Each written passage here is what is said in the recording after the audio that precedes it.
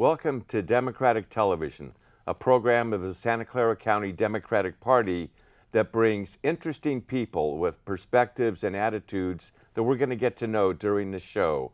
Our guest today is Raul Peralez, candidate for San Jose City Council, District 3. Yes. Police officer, and a man with a lot of interesting background. We're going to talk about that now, but before we talk about life as a San Jose police officer, or more importantly, as a candidate for city council, where you from, where'd you grow up, family life, that kind of thing. Well, thank you, Steve. Thank you for having me today on the show. It's an honor to be here, to be invited on, and I'm excited about engaging in the conversation with you. So I'm born and raised here in San Jose.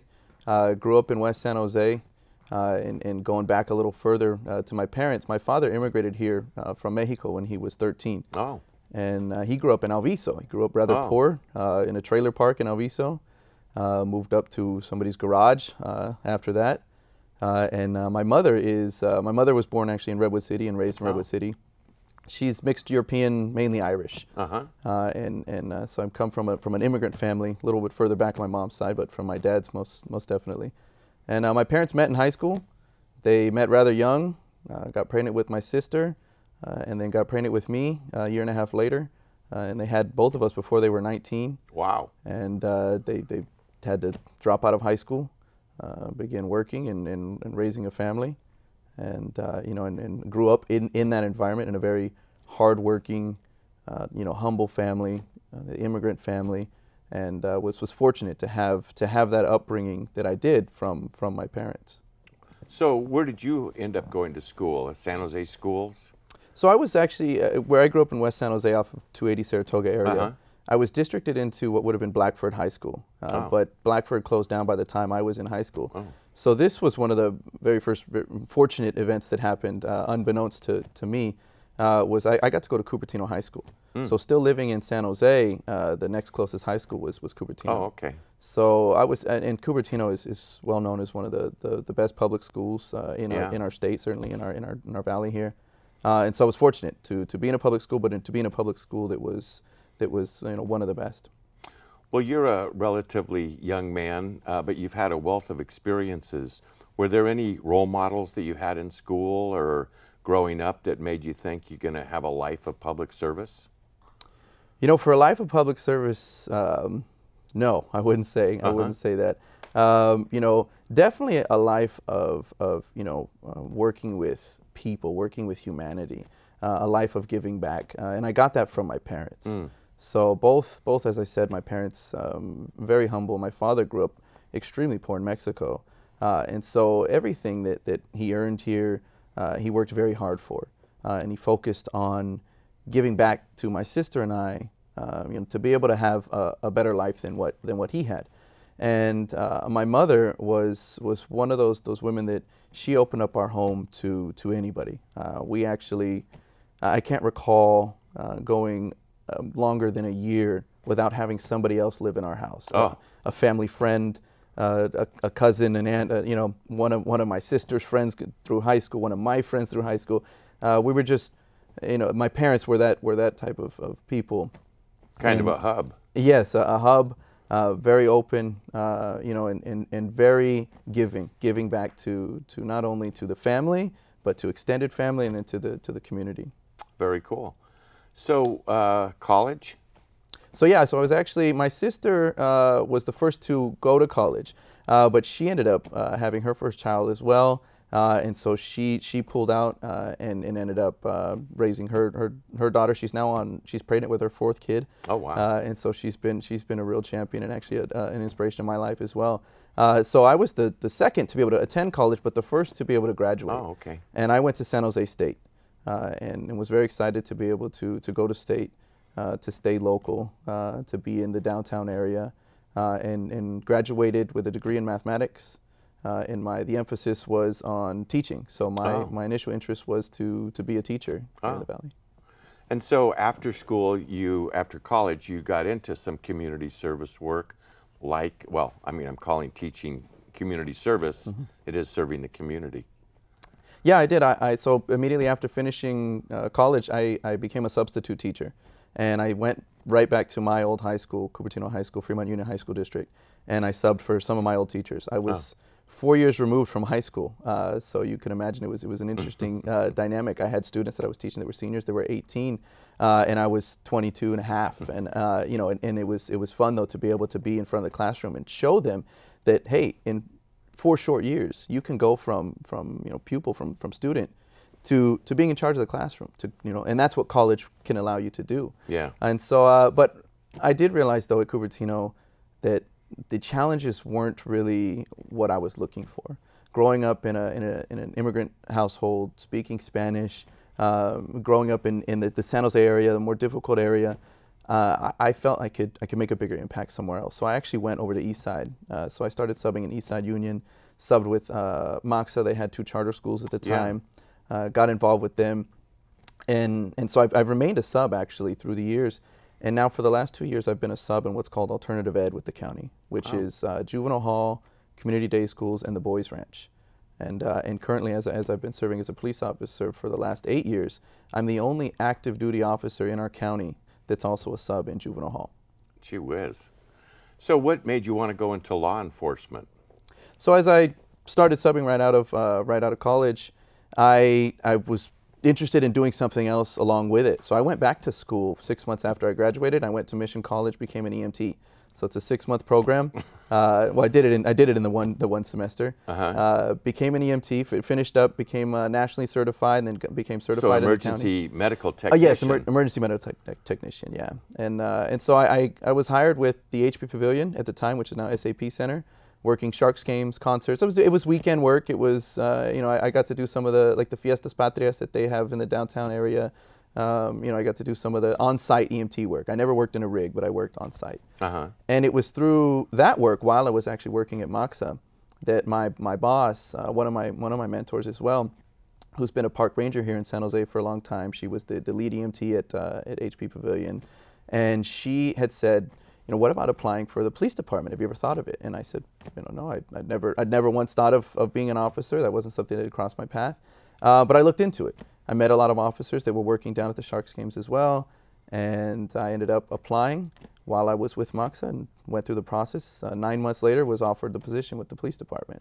So I had the decision to make: do I want to stick with the schools at this point, and continue on, go back and get my full-time credential, or do I want to? I now have an offer, you know, as an officer. Do I want to do this? And so I didn't want to turn that offer down and not at least give it a shot.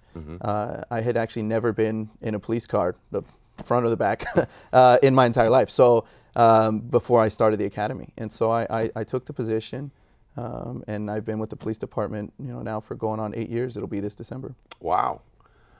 So what about being a police officer has informed you to want to become a member of the city council? So you know, as I said with my family, you know, my family was also not very politically active.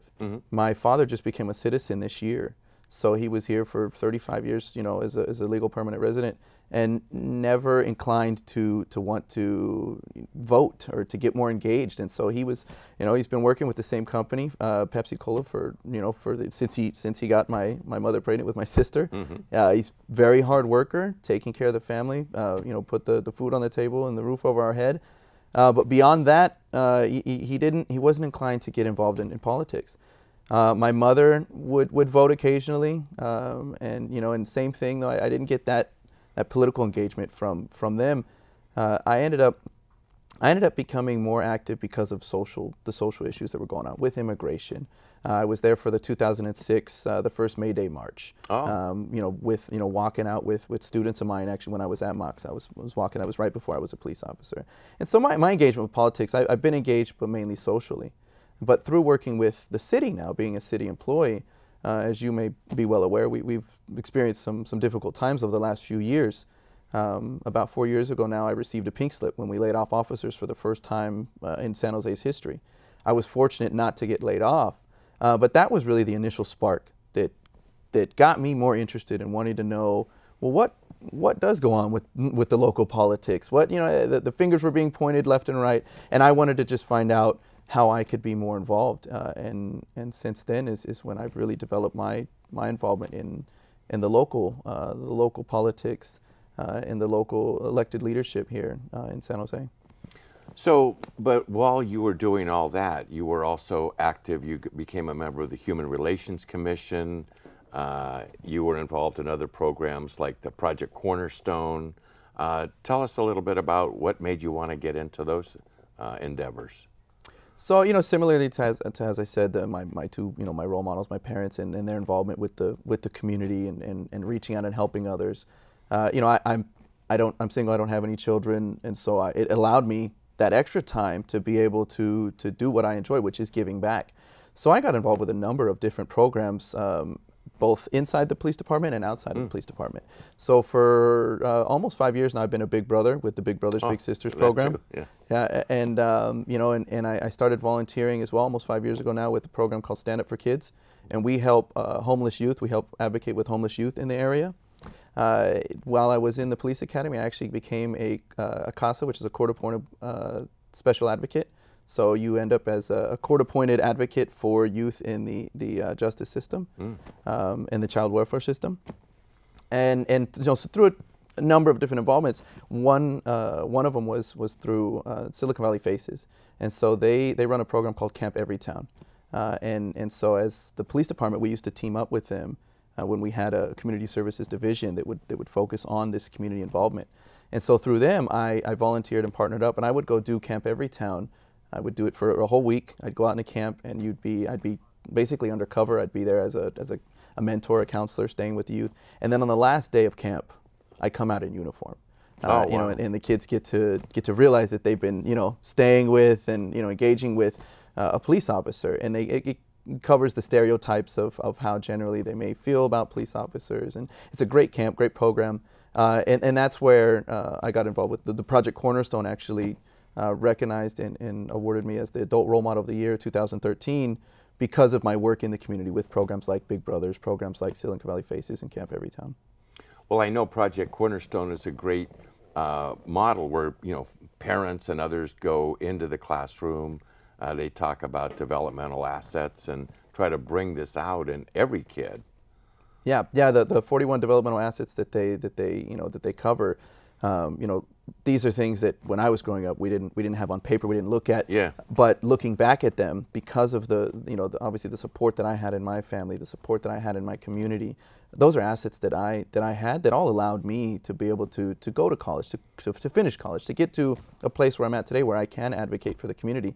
So in doing programs like Big Brothers Big Sisters, like Camp Everytown, like working with Faces, and being able to provide those assets that not everybody has been rewarding. Well, great. We're going to take a little break now. When we come back, I want to talk about all this and how that has informed you to want to become a leader in the city, on the city council. So we'll be right back. Hi, my name is Evan Lowe, member of the Campbell City Council, and I encourage you to get involved in your community, making sure that you are registered to vote, and that when you are registered to vote, that you in fact exercise that right to vote. It's so important for not only the younger generations to get involved, but it's important that all of us participate in the public process. So do your part. Register to vote, get others to vote, and make sure that you go out to the polls. And don't forget to volunteer for the Democratic Party.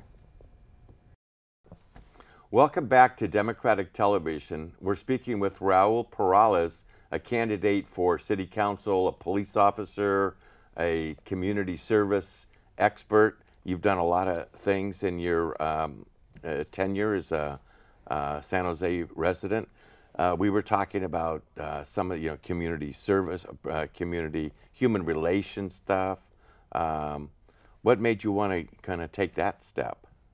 So as I got involved, as I was saying before, in regards to just getting more involved in the local politics, I started off getting involved with even my union, walking on campaigns, understanding more about the actual local politics.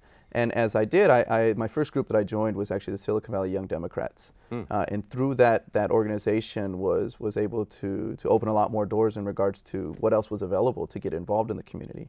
I actually at that point didn't know that commissions and committees existed. And so when I realized that they did, it was one of the things that I wanted to get involved with. So I I applied and got appointed as a human relations commissioner at the county level. County, okay. Yes, and to my knowledge, it was one of 3 officers in history to serve on that commission. I made it to the role of the vice chair of the commission and termed out earlier this year in April. And I was able to also get appointed by Congresswoman Zoe Lofgren as one of her state delegates with the Democratic Party. Wow. And through that, it was through that involvement on learning more of a role that I could play here locally as an advocate that I began to develop the interest in even the idea of doing something like this, which is running for council. So, I mean, we'll talk about running for council, but I really like the idea of you as a police officer having all these experiences, working with youth, being a teacher, maybe even being an emergency medical technician. I have to assume that that's not a typical course for police officers. Yeah, no, definitely not. You know, it was certainly roles that I played that not many officers had gotten involved with. As I said, for the last 2 years, I've been a substitute in juvenile hall with alternative ed, and I'm the only active duty officer that has done that, you know, and that is still doing it now. So certainly, you know, it's an interesting role to play. I have actually substitute taught students that I had arrested a week prior. You know, and being in the same classroom, but now being there as you know, as someone that can engage with them as an instructor, as a teacher. And one of the things that I think that what it allowed me to do, and what naturally as well, what, you know, the roles that I and the values I'd learned from my family, was treating people with respect, which is why I was even interested in a role like being a human relations commissioner. Human rights have always been you know, a huge goal of mine. And engaging with the community, treating people with that respect. Whether I was a volunteer in the community or whether I was an officer in uniform, I've been able to maintain a really good reputation, a really good respect with the community in whether I'm taking somebody to jail or whether I'm there working with them, you know, in their neighborhoods. And so that allows me to go into the schools and still engage with these students in a positive way. And maybe prevent them from ever coming back, from ever making choices like that again. So how do you feel all that background in community service and law enforcement has informed you in terms of being a member of the city council? Well, one thing it's done is it definitely forced me to be a bridge builder between different viewpoints. There are, in fact, a roommate of mine right now is very conservative, a registered Republican. He's been an officer with me for you know, the duration that I've been on, and at the same time having and building a relationship with him and working with him to see, you know, the other side of the idea as well, on issues like you know, immigration reform or the civil detainer policy, which is something that I advocated for while a human relations commissioner. You know, I was walking a thin line, if you will, you know, building a bridge between the police department and the district attorney's office, as well as our community, our immigrant community. And so I've been able to manage, I think, a really good role and understand how to look at both sides of an issue and how to take in everyone's opinion, consider their points of view, and then make a decision as well and a standpoint of my own. And I think that, you know, that will definitely be a major asset of mine in council.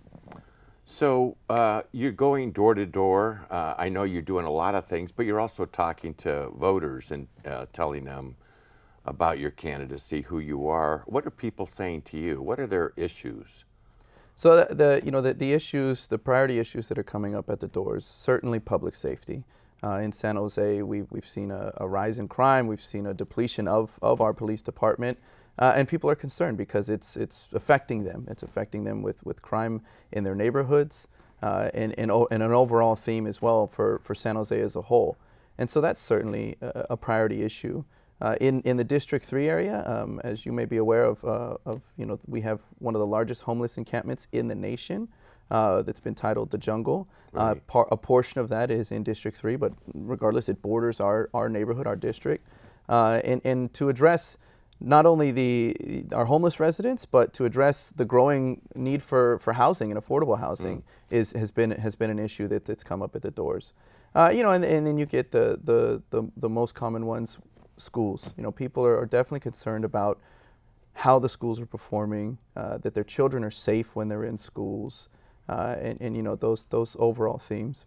Well, I understand safety in schools.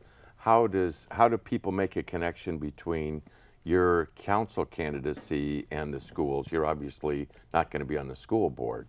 Yeah, no, but what they see is you know, we play a role as an advocate in the city as a whole, the direction that it goes. After school programs, these are things that have been cut over the years, things that I would love to see be brought back to, you know, to safety of, you know, crossing guards in the areas, or in the Guadalupe, Washington neighborhood, where we have Vine and Almaden, where for over a decade the neighborhood has been requesting that those one-way streets be converted to slow down the traffic in areas where we've unfortunately had children get hit and killed because of that. So we play certainly a huge role. We're not on the school board, but we definitely play a role in their education of their children. And how about things like the neighborhood parks, the libraries, and all that has been a bone of contention that the city wouldn't move forward with recently completed libraries? Yeah, absolutely. It's a shame to have libraries and to have them closed, or to have them have such short hours, because this is an access, especially for a community like I was growing up, without access to a computer or to the internet. To be able to, in the time that we are now, when in schools you're expected to just type up your reports or your essays, a lot of our community depends on the libraries to have that access to do so.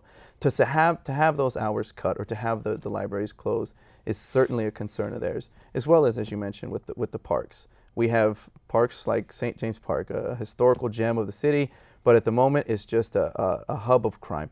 And so being able to focus on restoring areas like that, making them useful for the entire community as an area for us in our backyard to be able to take our families and our kids out to, is certainly a concern of our residents. Now, one of the other things that I think a council person needs to know is how to read a budget. You know, what's going on with our precious dollars. There's not enough of them, and if people don't understand that, then they're missing a very important point in public life. Yeah, absolutely. And I think initially my degree and my history as being a math major has helped me in regards to being comfortable with looking at spreadsheets, looking at numbers, budgeting in my own life as well. But I've also done homework over the years in regards to understanding the budget, where the money goes and where it comes from, how we can invest it better. You know, and I think there's been a number of ways that we've dealt with our budget over the years, namely meaning we've done a lot of cuts, and we haven't really looked at the revenue side of things. We haven't looked at how do we invest better with some of this money that we have, to be able to look at the other side of it. And so I'm very eager and interested in getting in and be able to use my expertise to help with that. You sound pretty well-rounded. So, you know, what happens when you get elected? Boards and commissions will no longer be something you can be involved with, the police department. It's great to have EMT training, but you won't be doing that kind of thing. Yeah, no, this was a major portion of the decision that I had to make over the last few years, and especially last year before I actually decided to put my name in for the race. I will be giving up my career as a police officer. We can't retire. We don't vest in retirement until 10 years, and I will only have 8 on. So I'll actually be giving up my years on, potentially even losing that pension that I've had put in on my own. You know, and hanging up the hat as a career as a police officer, as well as the roles of commissioners, you know, and that role playing in the community. But it will be for the benefit and the better, because I'll be able to be an advocate not only for within just, say, the police department or just on a commission. I'll be able to be an advocate for the entire District 3 and San Jose as a whole. So your mom and dad weren't politically active. Your dad just got citizenship and able to vote. What do they say about their son? Well, they're not only extremely happy and proud, and in fact, my dad became a citizen because I was running, and I told him, I said, if you know, Pops, if I can't convince you to the importance of voting, then how can I go out and convince the district? And so he voted for his first time in June. They live in District 1, so they can't vote for me. Oh. but he voted, for his first time. And so not only are they proud though, but they're some of my most active participants and volunteers on the campaign. My mom is actually my volunteer coordinator. Oh. My father is my treasurer. Oh. So he's been taking care of all my numbers. My dad's been doing inventory with Pepsi for 30 years. So not only do I trust him, but he's really good with it as well. And they've devoted a lot of time and energy. They're very excited and looking forward to it. We have about 2 minutes left. If people want to get hold of your campaign or they want to talk to you directly, do you have a website and contact info you could share with people? Yeah, absolutely. We have a great website. In fact, I have to thank my girlfriend for that, Victoria Ramirez. She's done a wonderful job with our social media and our website. And you can go and visit it at www.raulperalez.com. And you can also send an email to our email, which will head to my campaign manager, which is voteperalez2014@raulperalez.com. That sounds like a good way to get hold of you. So what other activities are going to be taking place? You're walking precincts. I'm sure you're going to a lot of campaign activities, potential debates. Yeah, we have we have debates that come up as well. We publicize that on our website, so you can find out more information there. And we will definitely be walking. We've been walking now for 8-9 weeks for the runoff portion of it. It's getting really exciting. We have a number of volunteers. We just had this past week we had 15 volunteers come out for phone banking.